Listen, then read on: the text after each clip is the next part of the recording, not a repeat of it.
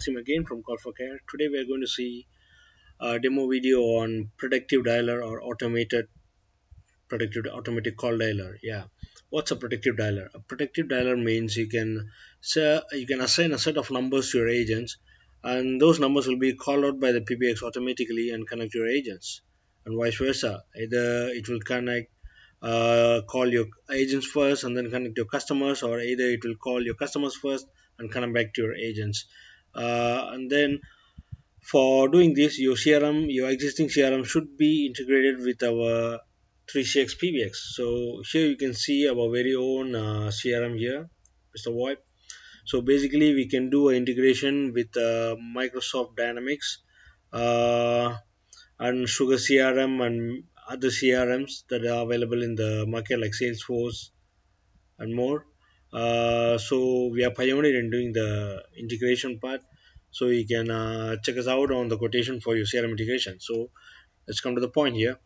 Here you can see my CRM here. It's Mr. Web CRM, and what I'm going to do here is we are going to simply upload a contact number so that that number will be automatically called in by the predictive dialer. So what I'm going to do here is I'm going to upload the phone number that's going to be my own phone number, and then we can see how good this thing works. So here we go.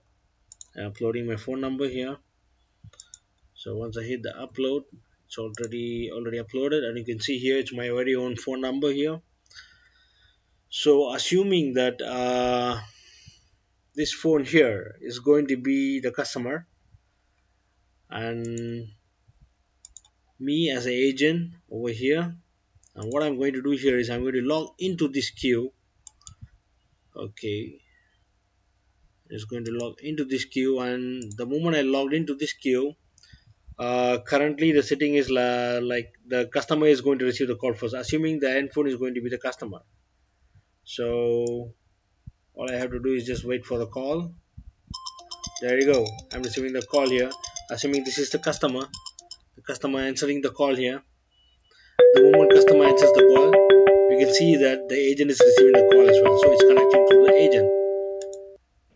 Once the agent answers, the call is connected. Very simple. And we can do it vice versa as well. Instead of connecting the customer first, we can connect the agent first and put the agent on the hold, and then we can call back the customer. Guys, this is very simple, and this is going to be very much helpful for you guys for doing a campaign process, or it's going to be automated dialogue for your agents. It's going to be very good product for you guys. So this function is very much available in our cloud version as well. So that's it, guys, and thanks for joining me with this video. Have a nice day. Bye bye.